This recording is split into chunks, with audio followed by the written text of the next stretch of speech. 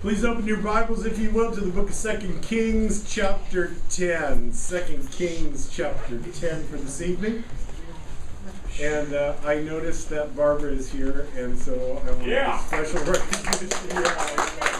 I'm so glad you're out of the hospital, sis, and with us. In fact, our Saturday worship was a Barbara prayer meeting, really was. And I'm so grateful. Thank you so much. Absolutely. We love you. We love you. Okay, good. Yeah. You're feeling good? I'm great. Yeah. Can I just share one quick little Please, thing? yeah. I've had this thing happen to me 3 times, and I always visualize everything kind of like you do. And I always visualize at the peak of this that I'm standing at the door. If the Lord opens the door, that's when I'll be going home. So I stand at the door and wait, and the most peaceful, blessed moment of my life will be when the door opens. Yes. And right up to that time, Satan will try to steal your peace from you. Mm-hmm. Watch out. Yeah. Every moment's precious. Yeah. That's a beautiful word, sis. And thank you so much. That touches my heart, and that is right on. And that's from somebody who knows the peace that passes understanding. Amen. Let's go. 2 Kings chapter 10. This is really almost like a part 2 to chapter 9, so I'm just calling it Cleaning House Continues. And let's pray. Father, again, we just thank you, Father, that Barbara's here with us, that you're with us tonight, Lord.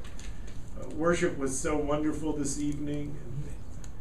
We thank you for your word, and we thank you, Holy Spirit, that you desire to teach us. We thank you that in the sanctification process, you are forming us more into the image of your dear Son. So, Lord, just take control. Please help me to get out of the way so that you can accomplish in us what you want to do through your word tonight. Bless, I pray, in Jesus' wonderful name, and everybody says, Amen. Amen. So, last week was a very tough chapter indeed. It was, I guess you could call it a brutal chapter, because really the Lord called for judgment. He had been waiting for Israel, the northern kingdom, the 10 tribes in the north, to turn and to serve him. And they just keep getting further and further away. And they're being led by some pretty horrible leaders that were moving them further and further away from God. So God said, rather than to have you go any further, what the Lord did was he installed a new king, which was one of the commanders of the current king, and his name was Jehu. So Jehu's an important character in the northern tribe of Israel. But God made him king with a very specific purpose in mind. The purpose in mind that God brought him on board, I guess you could say, was to bring the promised end to the rule of the descendants of Ahab and Jezebel. Mm-hmm.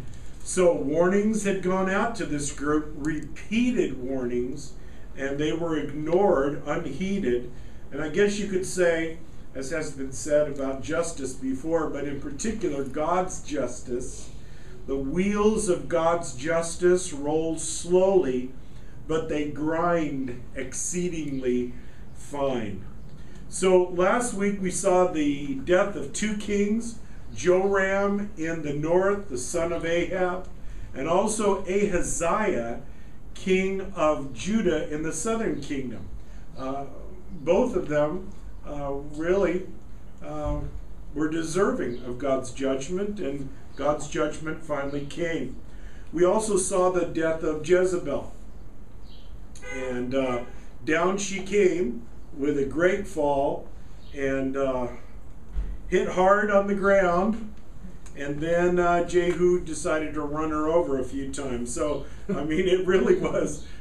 So, are you ready for more of that? Yeah. I don't know. I don't know what to say about that. So, I'm going to tell you ahead of time. I'm going to try and alleviate some of the shock factor and tell you what's coming. Tonight, we're going to see Ahab's 70 sons killed. We're going to see the rest of Ahab's family killed. We're going to see the worshipers of Baal killed, and then finally the death of Jehu himself, King Jehu. before I jumped into this, and I think I mentioned this last week, that I really had to spend a lot of time just contemplating the last couple of chapters to get a proper perspective in my own mind. Now look, I know there's some chapters that we go through in the Old Testament, and they're shocking, aren't they? We go, what? What? Oh my gosh, wow, that's amazing. I think there were some kids that we might have had in the service last week that didn't come in. So I understand that. But some of these things we look at, but I want to give you another way to approach the idea of God's judgment that perhaps we didn't discuss last week, and you may have not looked at this before in this manner.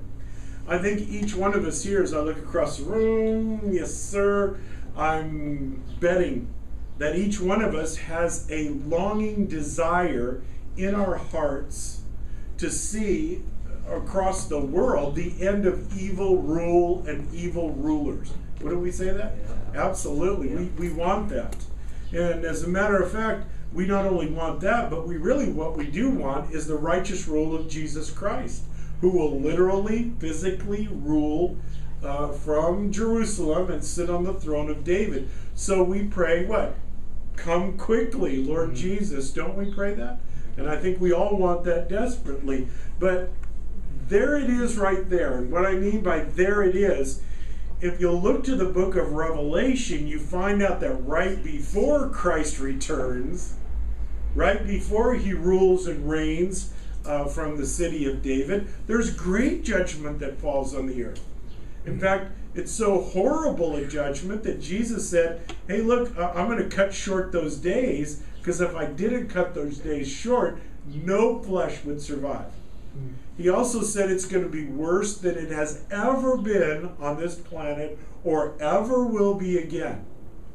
So that's what's coming when we pray, thy kingdom come, thy will be done on earth as it is in heaven. If you think evil's just going to roll over and play dead at the sound of that, it's not. In fact, Satan knows his days are shortened, so what does he do? Steps it up. So we even find at the end of the age that the angels themselves get involved in this. And they're actually sent out from heaven, these angels, specifically to separate the sheep, God's sheep, from the goats. So I'm just staggered at the thought of that. Sometimes we talk about riding back with Jesus, don't we? When Jesus comes back, we're just like, yeah, that'll be so great and so exciting when we ride back with Jesus. But if you look at the book of Revelation, when Jesus rides back, it's going to be a totally bloody experience.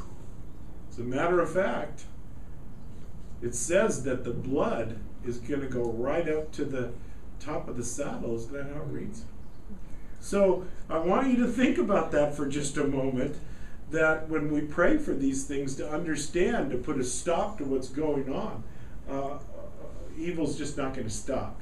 There has to be a specific time of judgment, and that judgment is coming. So here we are now with Jehu, and Jehu is still on a roll, if you will. And I also believe this, that at this particular time, Jehu is hearing a lot of cheering from the crowds at what he's doing. I think there's a lot of people that are just thrilled at what Jehu is doing. And the reason why they're thrilled is because he's putting an end to a lineage of kings that have really ruled very harshly and in a very evil manner. And I don't know how you would feel if somebody broke into your house and took a couple of your kids and say, we need some sacrifices to Baal, so we're going to take your kids. Boy, you would be wanting that, that lineage to come to an end. So as they're seeing Jehu ride in and all this death and destruction, they're happy that these guys are being replaced. Let's take a look at it. 2 Kings 10, verse 1. Now Ahab had 70 sons in Samaria. And Samaria is the capital of the northern kingdom of Israel. And Jehu, that's the newly installed king, anointed, wrote and sent letters to Samaria to the rulers of Jezreel, to the elders, and to those who reared Ahab's sons, saying, oh, okay, hold it for just a second. Let's get this clear. Jehu just doesn't go charging in to Samaria and start a war. And I think that he's wise to do that. And here's the reason why I think he's wise to do that. Because we've seen actually like 1, 2, 3, 4, probably 5 cases now of people that he said, are you for me or are you against me? Because if you're for me, you better jump in line behind me, right? And they jumped in line behind him. 2 guys right in a row that were trusted men of the king of Israel. And then when he went after Jezebel, he said she's talking to him, really talking down to him, not only literally, but figuratively talking down to him. And he shouts back up there, hey, anybody up there on my side? And a couple of guys come to the window and they go, we are her trusted servants. And they toss her out. He says, well, if you're on my side, then toss her out the window. And they did. So I think he's thinking to himself, hey, look, I've got some people that seem to be trading alliances from those that have been following Ahab very quickly to follow me. So he says, rather than to ride the 25 or 30 miles ready for battle, maybe I'll see if I can solve this by letter. So of course they didn't have, you couldn't text. You'd get a guy on a horse and off he would ride. So he sends a letter. And here's what his letter is targeting his next, his next kills. I guess that's the only way we can say it, huh? I mean, if I'm going to say literally what's going on, Mike?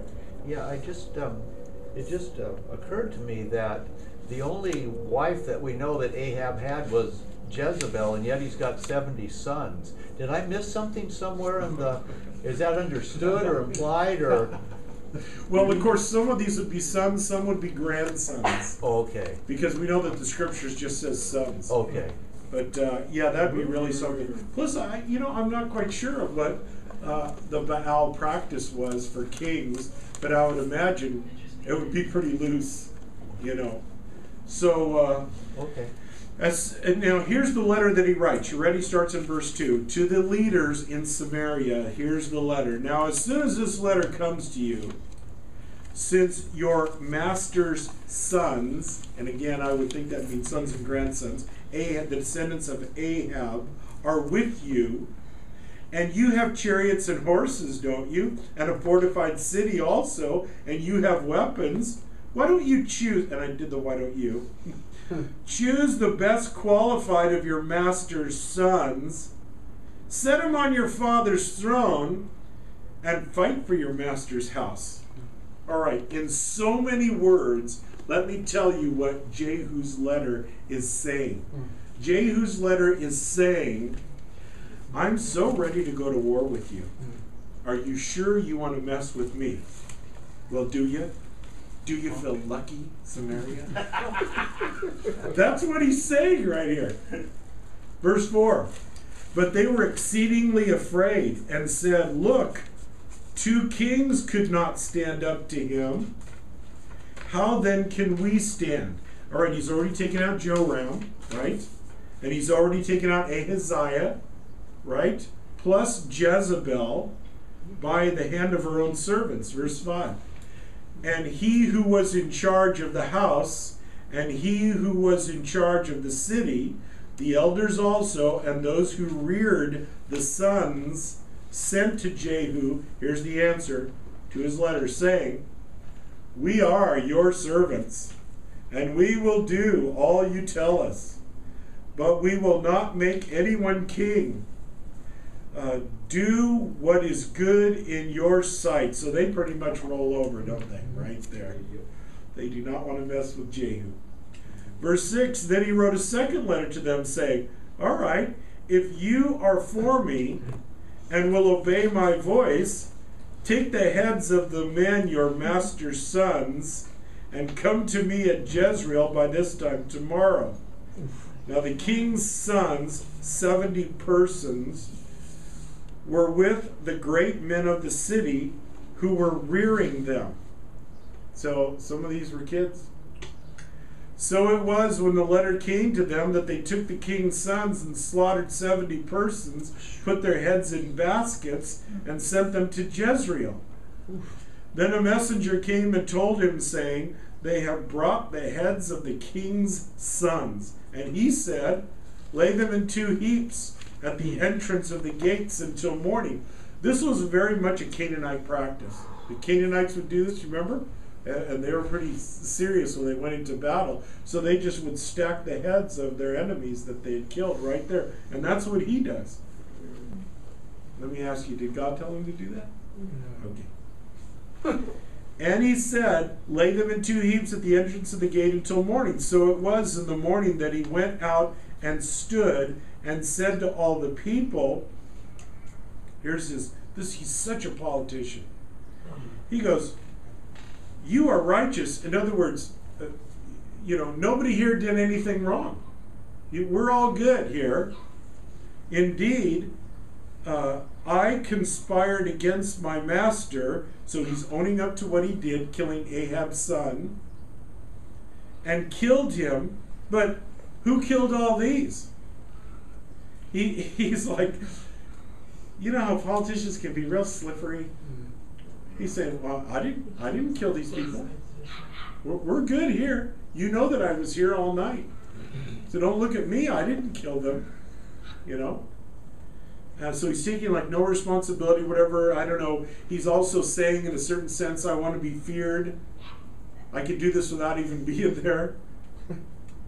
And he says, who killed these 70 heads? He's so crafty. But I'll tell you what, you might want to mark verse 10 in this chapter, because I think it's absolutely, I'm going to give it to him on this one. This is profound. So he says to all the people, he says, if only he knew this, know now that nothing shall fall to the earth of the word of the Lord, which the Lord spoke concerning the house of Ahab.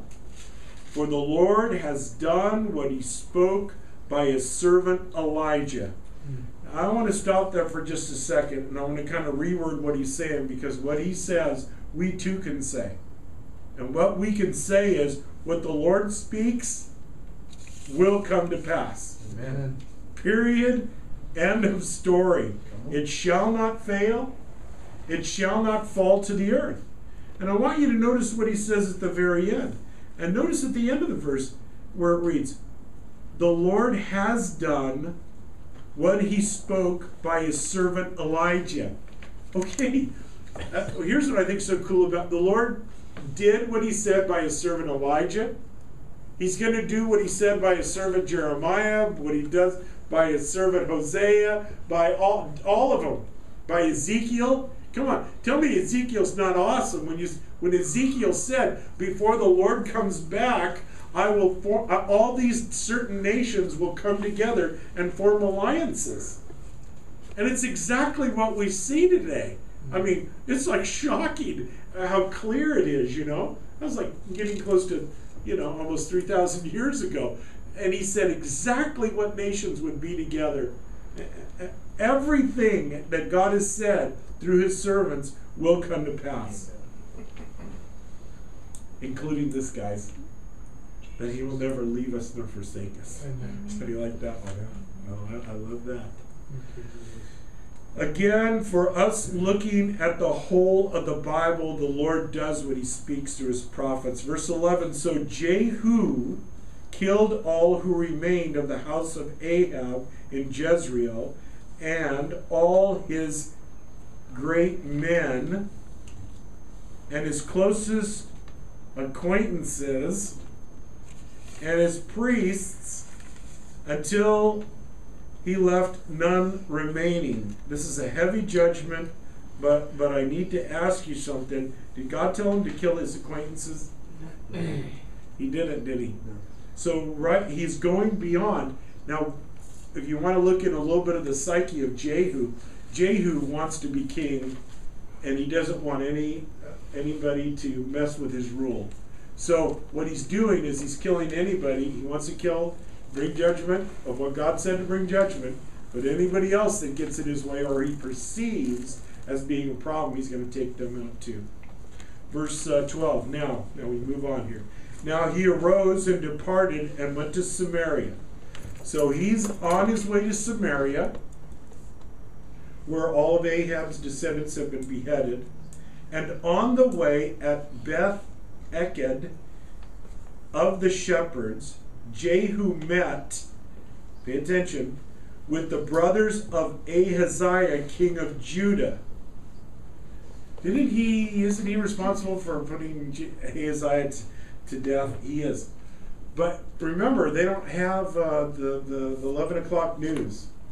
So these guys apparently know nothing about what has happened.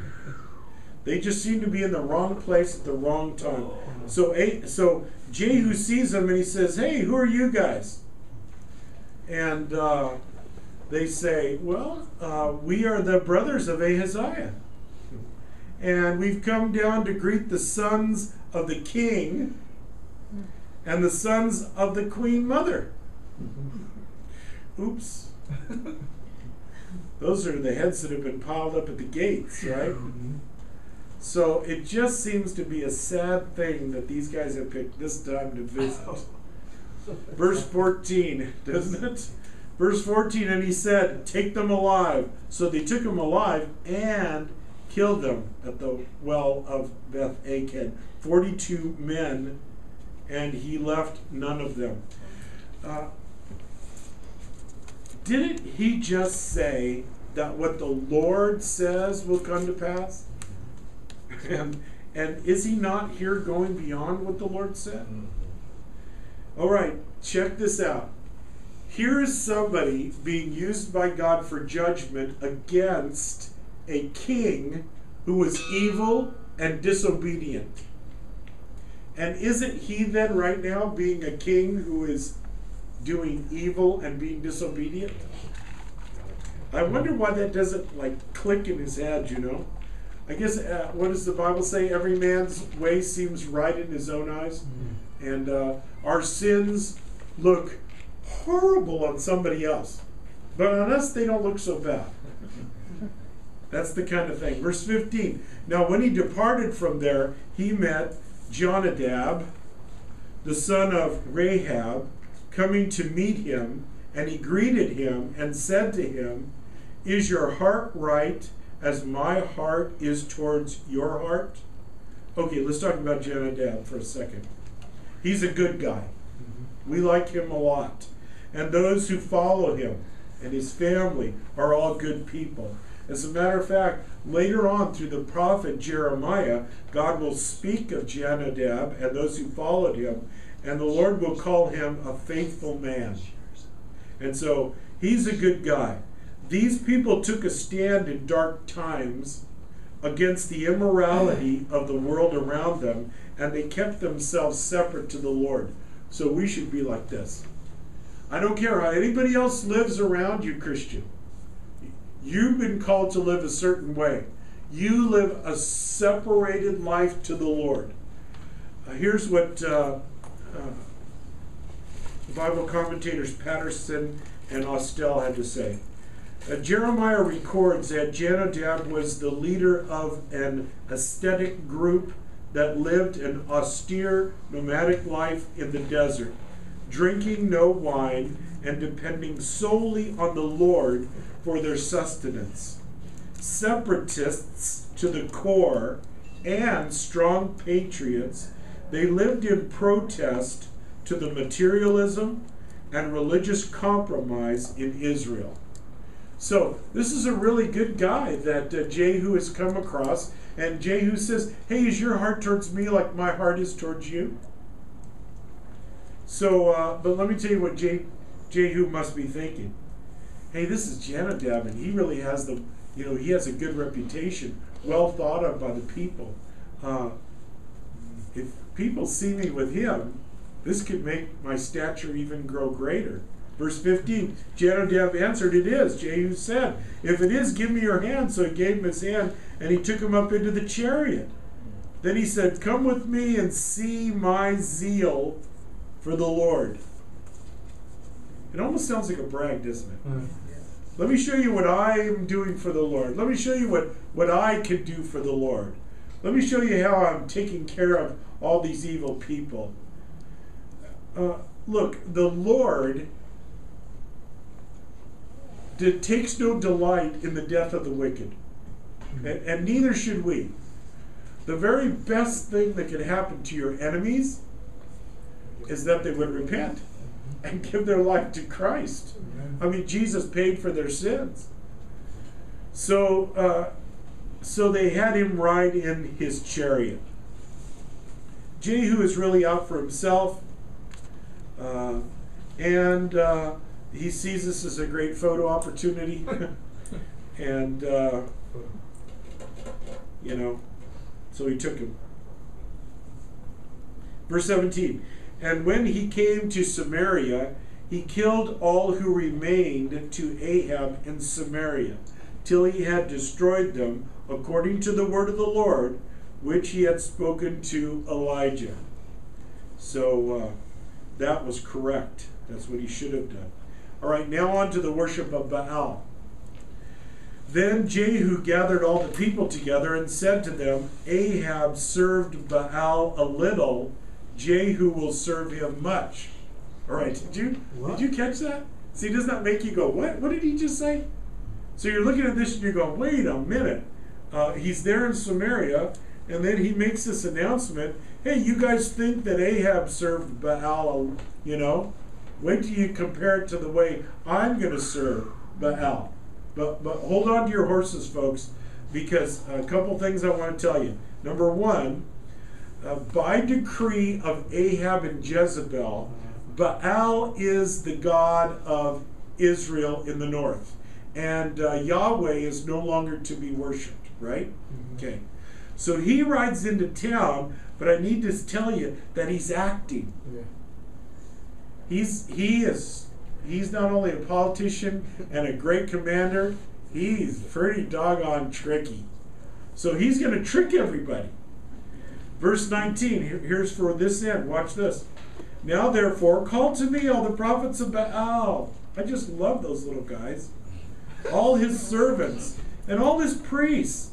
Let no one be missing, for I have a great sacrifice for Baal.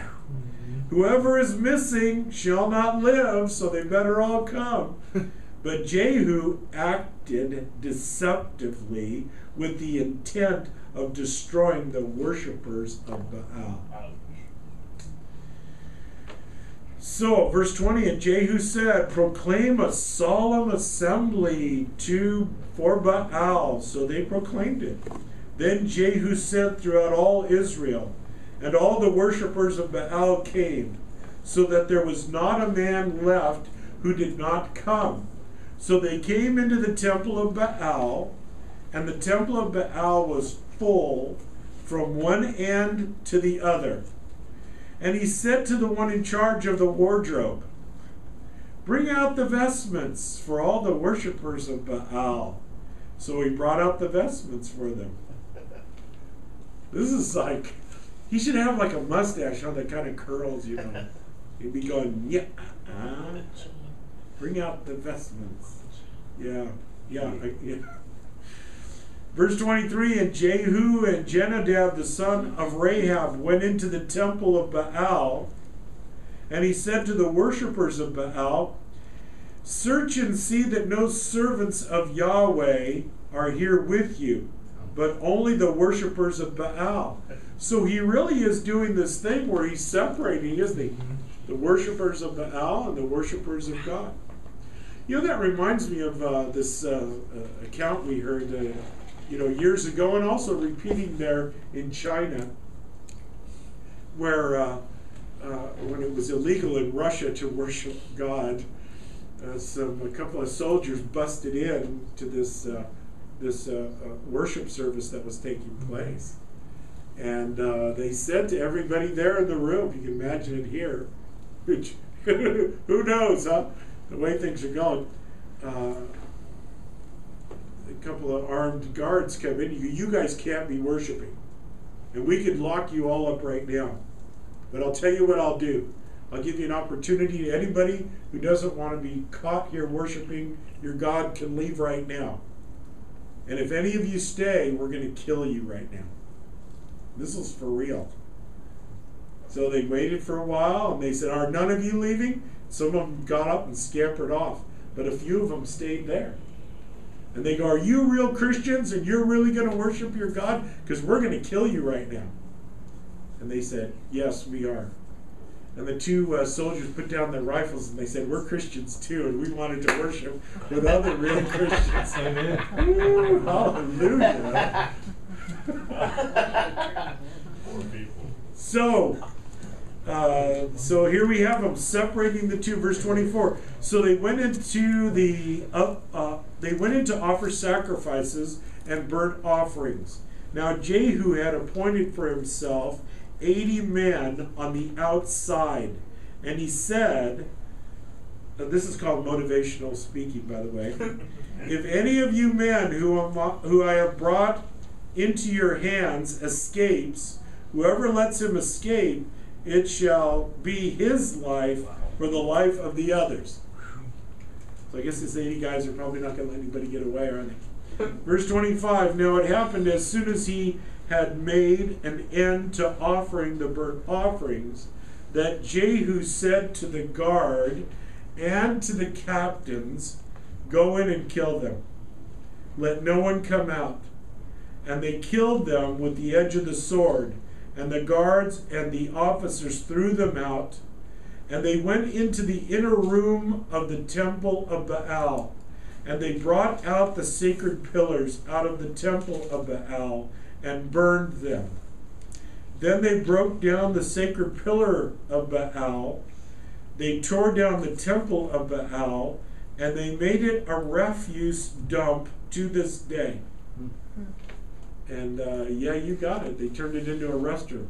That's what it became. And verse 28, thus Jehu destroyed Baal from Israel. Isn't that something? I tell you, I have to. Jehu has some redeeming qualities, doesn't he? Because no other king in the northern kingdom ever did such a thing as this, to end the worship of Baal. That's pretty great. So he stands alone in that regard. And it tells us that if any of us have any idols, and an idol can be anything. It can be another person. It can be some place, something, money, seeking pleasure. Whatever your idol, it could be self. Whatever your idol is, that place is only reserved for God. And you need to tear that thing down, get rid of it, stop going there, you know. I was contacted this week by a sister who was with us years ago, and she was into drugs and alcohol, and we got her to go to the ranch, and she went through the program, but pretty much right after that she went right back into drugs and alcohol. Then we lost contact with her, and really hadn't seen her for a number of years, and we actually feared the worst, you know. We feared, you know, we thought she was dead. So but she contacted us recently. She went back to the ranch again for another go around, and the second time around it clicked. You know, she says it really clicked for me the second time. So now she's been clean and sober for 3.5 years. Isn't that awesome? But that was the idol that needed to be dealt with ruthlessly and torn down in her life. And I think for each one of us, we need to make sure that one spot is reserved for the Lord and the Lord alone. So, verse 29. However, Jehu, check this out, did not turn away from the sins of Jeroboam, the son of Nebat, who had made Israel sin, that is, from the golden calves that were at Bethel and Dan. If you recall, when the nation split into two, the northern tribe and the southern tribe of Judah, that what happened in the northern tribe was Jeroboam was afraid that people would go back down to Jerusalem to worship God, and they would no longer want him as king. And so what he did was he did not allow people to go to Jerusalem that were in the northern tribes. Instead, what he did was he put up a golden calf down at the bottom of Israel, and he put a golden calf up at the top of Israel, and he said that's how you can worship the Lord, by sacrificing at these golden calves. And of course, that's all upside down, and that's wrong. But it's interesting that it is worshiping the right God in the wrong way. And yeah, people can do that through religious activities. They may be worshiping the right God. In other words, God that's three persons in one God, Father, Son, Holy Spirit. You may talk to them. They may agree who Jesus Christ is, but yet the way that they worship him is got nothing to do with actually connecting with God, but instead it is a list of routines and rituals and man-centered activities that really have nothing to do whatsoever with a personal relationship with the living God. And so it's the right God, but not understanding the right way to worship. Jesus said it would be in spirit and in truth that we would worship God. So so he keeps that going with the golden calf thing. Verse 30, and the Lord said to Jehu, check this out, because you have done well in doing what is right in my sight, and have done to the house of Ahab all that was in my heart, your sons shall sit on the throne of Israel to the 4th generation.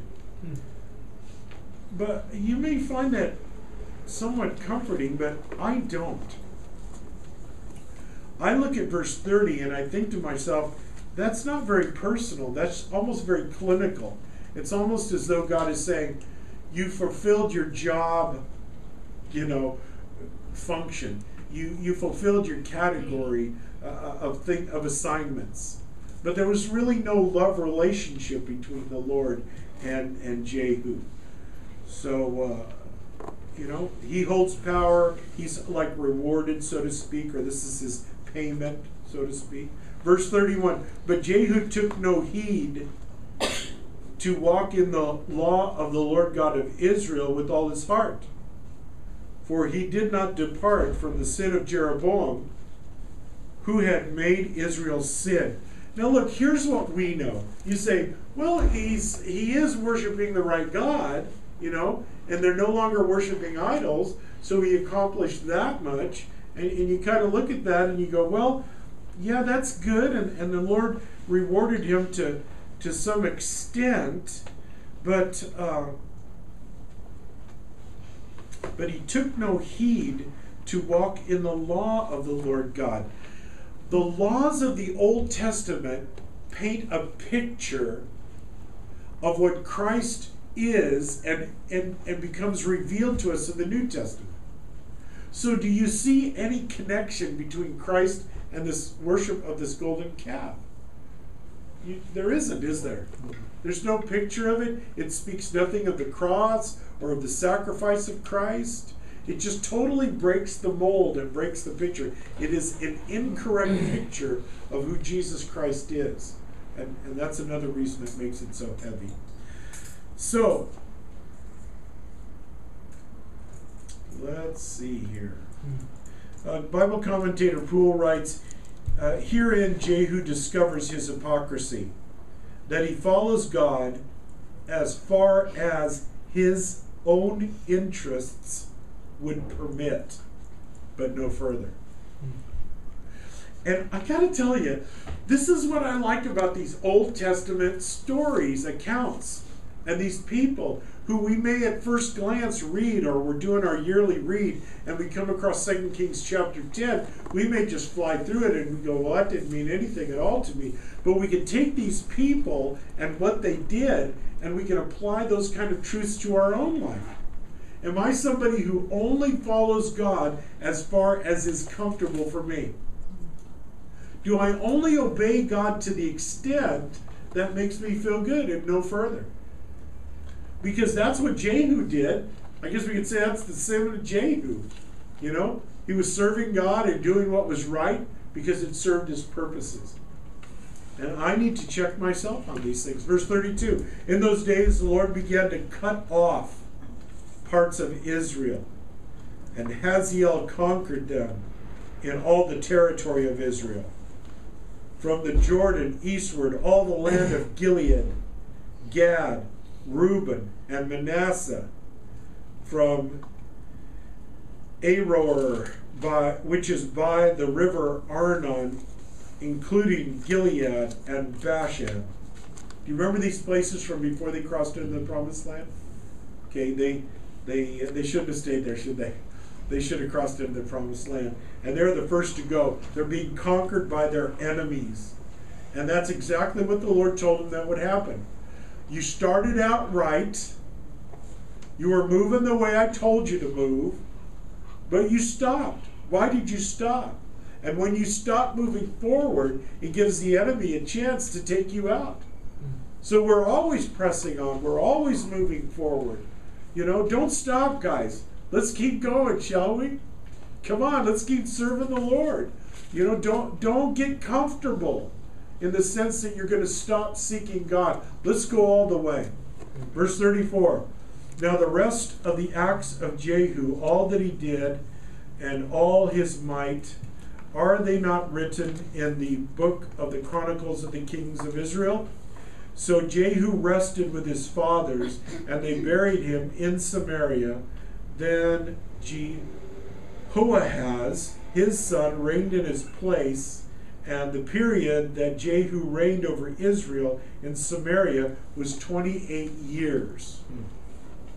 Here's what Spurgeon says, and he's even harder on Jehu than I am. Here's what he wrote. Hating one sin, he loved another, and thus proved that the fear of the Most High did not reign in his breast. He was merely a hired servant and received the throne as his wages, but a child of God he never was.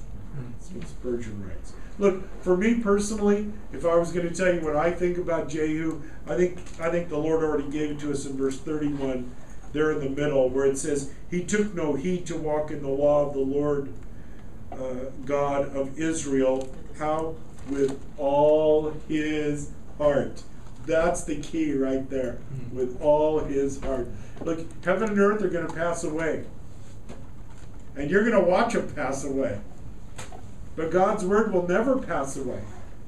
And whatever plans we may think that we have for ourselves, they're no match for the plans that God has for us. They don't even come close. You know, what do they talk about?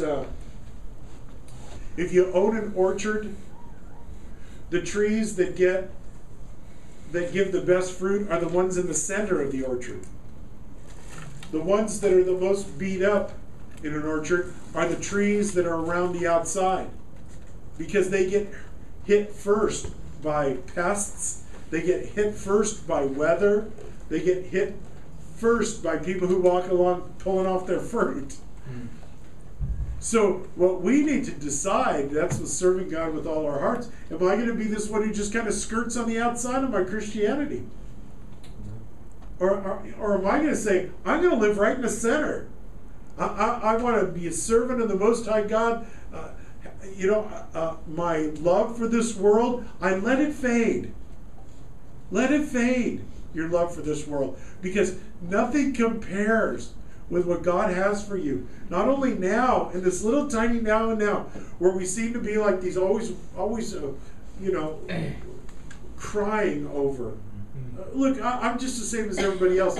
Oh, I wish this were better for me. I wish this was different. I wish I had this. I'm all mad about it. How come I can't, And we're all worried about this little tiny thing, this speck called the here and now. Whereas God has a whole eternity for us. And look, the eternity's got to be awesome. I mean, some of you love nature. Got some nature lovers here, don't we? I see all these 10 people. I like to go camping too, in an RV. Yeah. My wife loves roughing it too, as long as she has her hair blower.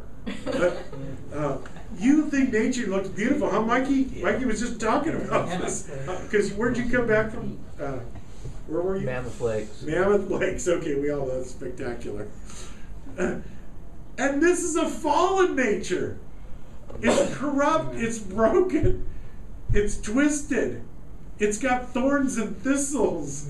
It's got animals that, are against each other. It's got defects. You don't have a clue what real creation what do you think real creation looks like? I mean, it must be just mind-boggling. All right, not only that, but God's going to place you in creation, and you won't have any defects. Huh? Some of us, every place we go, we got to pack our baggage with us, right? We got it in the backpack, and you won't have any baggage. I'll tell you, I can't even imagine that. No sin, no temptation. A God who absolutely loves me, who's got a job for me to do that I don't tire doing, and I'm scrapping over this little thing. Oh, did you hear what they said about me? Why do we do that? I know, Abby, one of your favorite scriptures is out of 2 Corinthians. We look on things, not on things that are seen, because they're temporary. But we look on things that are eternal, things that never pass away. So never be angry if you lose something that is temporal, because God's going to replace it with something eternal and better. Amen. Jehu got his kingdom. That's it. Let's pray. Heavenly Father, I thank you so much for this evening, Lord. I thank you for your word, Lord, that we can even look at these chapters and verses that are really kind of can make us stumble, or we wonder what's in there for me. Well, how would you speak to me out of something like that? And yet, Holy Spirit, you do want to teach us even out of these most difficult passages. So now, Lord, I pray that you would take your word and that you would seal it to our hearts. Let it bring forth fruit. Let that be fruit that remains. I offer myself, my brothers and sisters, we offer ourselves to you, Lord God, to be used for your purposes and your plans, however you see fit, Lord God. We recognize that you have always taken care of us. Lord, I'm looking around at a room full of people that you've taken care of all their lives. And you're not going to stop that, Lord. So we're just thankful for your hand of provision. We ask that it would continue, Lord, and that we would be able to continue to walk with you in intimacy. Let everything else pass away, Lord God. Let it all pass away, Lord God, because we have you. You are our portion. You are our prize in this world. We pray these things in Jesus' wonderful name, and everybody says. Amen. Let's all stand up as we close in worship.